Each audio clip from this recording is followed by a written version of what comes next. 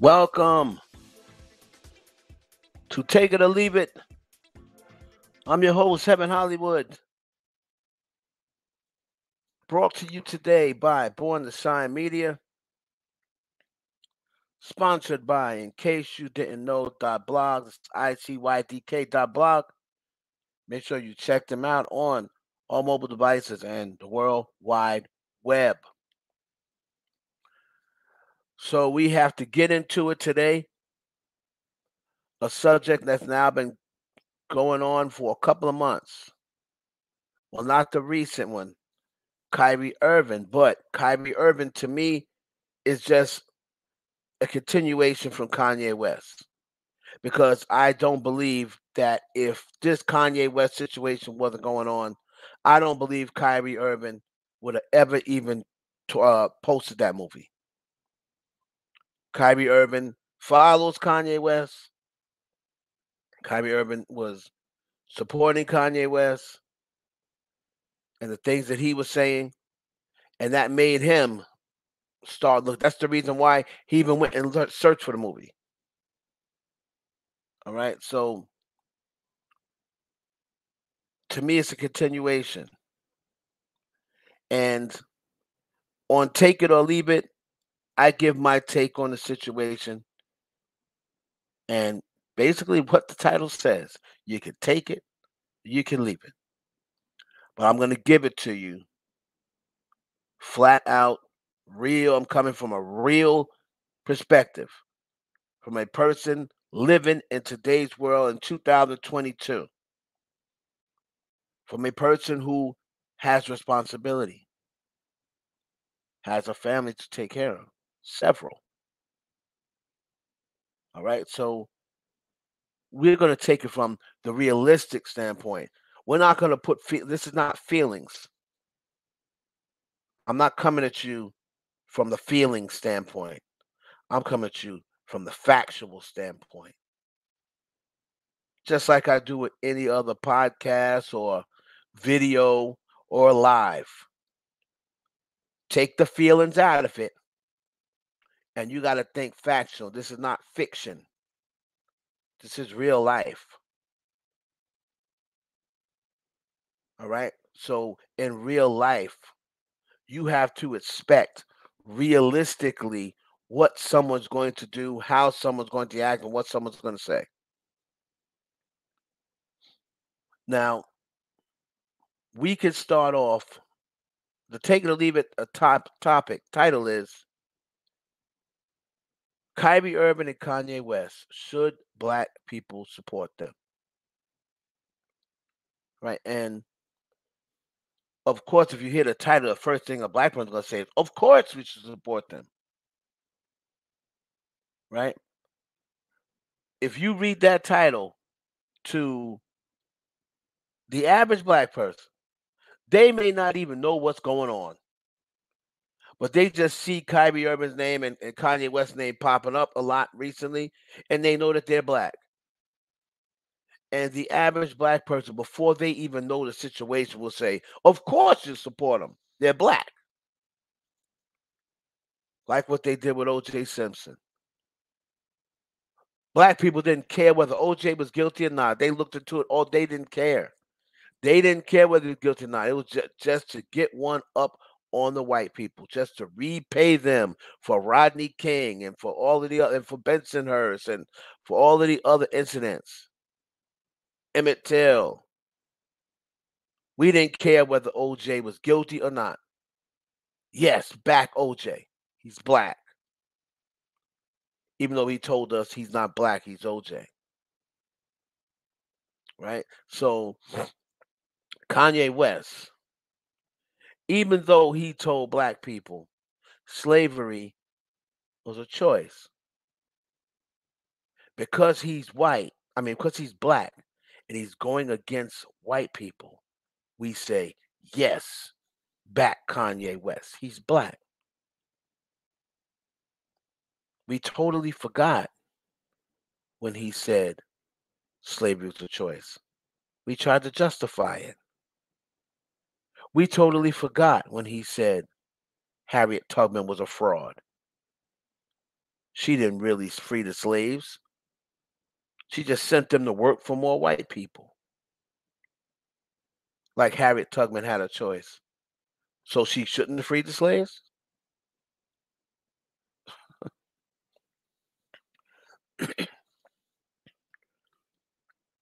Time and time again, we've heard disrespectful rants, rhetorics, statements from Kanye West about black people. But the only time he disrespects white people is when it affects his pockets. But him coming out and saying slavery was a choice, that why did he have to say that?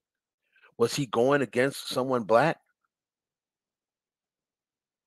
How did that affect his pockets by whether he said that or not said that? No. He said that because he has shown constant disrespect ever since he got involved with the conservative party, the far right, or whatever, the Trumpers, whatever you want to call it. Ever since he got involved with that party and that cabinet, is a long time away from George Bush don't care about black people. Once Kanye got into the fashion world, the world he wanted to be in, he wanted the validation from white people, not black people. He already had the validation from the hood. He already had validation from black people. Once he said George Bush don't care about white people, we said, oh, Kanye's for us. Kanye is for us. But I believe he turned on us once Obama called him a jackass.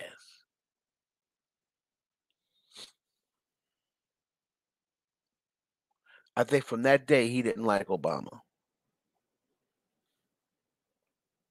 The day Obama called him a jackass. So let's go into this situation. Kanye West, anti-Semitic remarks. Now, again, we all know we are living in the time that it's been this way for like the last 5 years. We are living in the times of you can't say anything, you can't do anything offensive, you can't say anything offensive. No longer can you call homosexuals the F word, even if you're joking around. No longer can you call a person the F word, even if they're not gay. You can't call someone, uh, even if they're not um, medically described as mentally retarded. You can't call someone, oh, you retarded. You can't do that anymore. So we've been living these times for a few years, right? So I'm looking at this article that says unpacking Kanye West's anti-Semitic remarks. All right. Let me share my screen so you guys can see exactly what I'm reading. So you can't say I'm making it up, blah, blah, blah.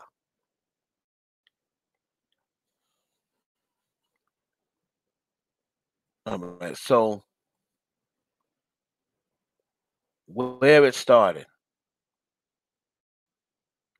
I think it first started back during a live stream on October 10th. Leaders of Israelite School of Universal Practice, Practical Knowledge, and extremist BHI sect defended Ye and tied his comments of the groups. Tied his comments of the group's teaching about black people being the true Jews, members of the Kansas City chapter of Israel United in Christ. Another extremist BHI sect also reacted to Ye's comments during the live stream, rejecting the widespread accusation that his statements were anti-Semitic. These Ashkenazi Jews or Ashkenazi Edomites, they're not Jews. They're not the Jews, you understand? So then to say Ye is anti-Semitic. He's Semitic. All right. So of course he got the public support of after Ye's most recent remarks. Prominent conspiracy theorists, extremist groups, and anti-Semitic influencers were quick to leverage his words to both express support and promote their own belief. All right. Then he came the post remarks. Ye made statements about the Jewish power in the past. Now remember, he's done this back in 2013. This is not the first time he's done this. In 2013, alleging that Jewish people are more well connected than black people and therefore have an unfair advantage. In 2013, he said this. Why didn't anybody make a big deal about it? These were denounced by the ADL and later defended by Farrakhan, who stated that Ye told the truth and said nothing wrong. During a concert shortly after 2013 controversy, Ye reportedly stated, I talked to Farrakhan the other night. He told me not to apologize. I ain't fitting to apologize. All right? So then claims about Jewish money and greed. Yes, Ye claims that Jared Kushner's actions between Israel and Arab nations were driven by his desire for financial gain, blah, blah, blah. Okay, so when you start getting into this stuff, Jewish control of the media and recording industry, okay, we get that. The belief that black people, rather than Jewish people today, are the true descendants of the biblical Israelites is common among followers of the Black Hebrew Israelite, the BHI movement. We get all that. Okay. Here's the issue. No one is telling Kanye West not to believe what he wants. No one is telling Kanye West that he cannot believe that blacks were the first black men, were the first Jews. I believe that too. No one's telling me I can't believe that, right? No one is telling me, and no one ever told Kanye West he can't believe that. What they said was, what they're pretty much saying is, you cannot make disparaging remarks about any other culture, race, beliefs, just to prop up your own. If you want to say you believe that, that's fine. You say you believe that. But where you run into problems is Kanye West was in business with people who are Jewish. People who are Jewish help get you to that billionaire status because you see, without without these companies, he's not a billionaire. So that means he needed these companies to help him reach that billionaire status. It's not like he was a billionaire on his own and then they pulled out, and when they pulled out, he's still a billionaire. No. So now that Kanye West comes back in 2022 and pretty much reamps something that he said from 2013, 9 years ago, and nobody made a comment about it, I wonder why. Oh, was Obama in office then? 2013? I think Obama was still in office, right? So black people didn't care then. They didn't care what he said in 2013. He was still with Kim K as well. So what was people saying? Who cares what he's saying? He's with a white woman. Kanye is doing a lot of talking. He do all this talking, but he's with a white chick, a porn star.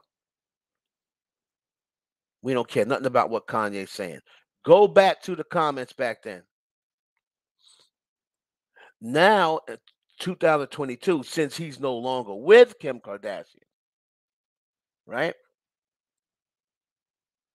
Obama's no longer in office. Now, as long as he is saying something negative about the Kardashians, who are a lot of black women's trigger, you're going to back Kanye West, backing him behind statements that really have nothing to do with you. So when people say we should support Kanye West, support him how? What has Kanye West done for me? I support people who help me. I support people who do something for me. His words don't inspire me. Has Kanye West ever sat down with a bunch of black people and explained to them game, explained to them steps to get to where he's at, or steps to get to higher than what you are? Or if you want to get into entertainment or get into fashion, has Kanye West ever sat down and told people step by step how you get involved in the fashion? Black people? No.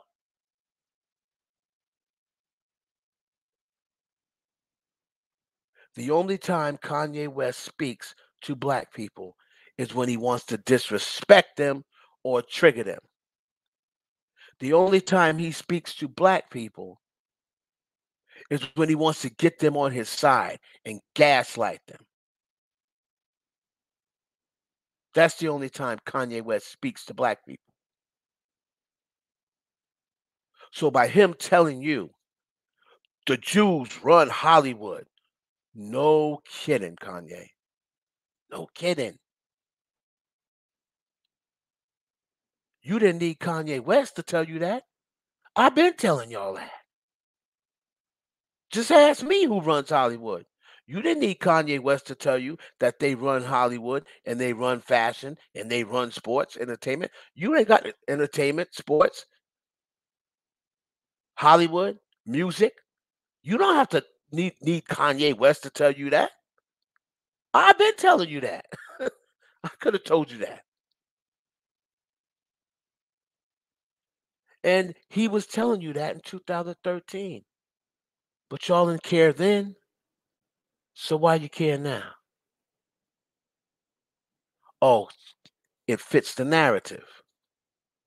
It fits the narrative now. Most of you didn't even know that he made those comments in 2013, did you? No, you didn't. No, you didn't. That was 9 years ago. You probably wasn't paying attention because Obama was in office and he was dating Kim Kardashian. So you didn't care then.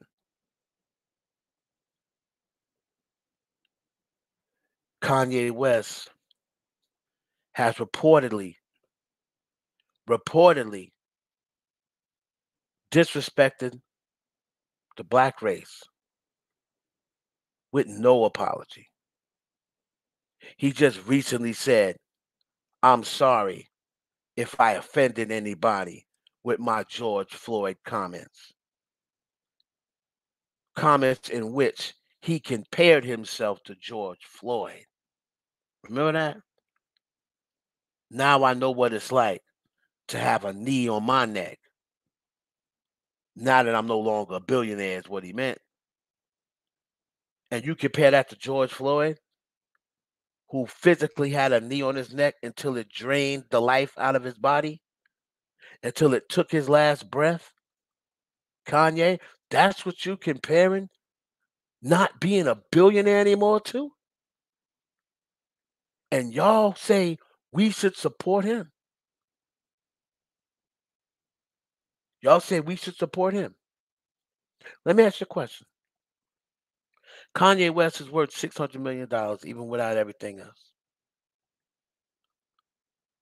What is supporting Kanye West going to do for the average person working at Target, working in customer service and for a bank, for a collection agency, for um, a telemarketer, for a nurse? What's that going to do for you? What is that going to do for you? Is that going to get you a raise? Or all the Jewish people that control the hospital is going to say, "Oh, he exposed us." No, it's only going to help one person, Kanye West, and that's all he's ever tried to help was himself. Was himself. So if black people do not support Kanye West, I have no problem with it whatsoever. Whatsoever. And for the ones who do support Kanye West, if that's what you want to do, that's what you want to do. However, let me remind you of something else. Let's not forget, it's the same brother who said your ancestors, they didn't have to be slaves. The same ones that said Harriet Tubman didn't do nothing. What did she do? She didn't free nobody. Remember that. It's the same one, black women, that he said, yeah, I got a type, and it's someone who looks like him. So all this caping you doing for Kanye West, when he has a chance, he's no longer with Kim. When he has a chance to go get up under a strong black woman, what does he do? He ain't checking for y'all. So why you checking for him?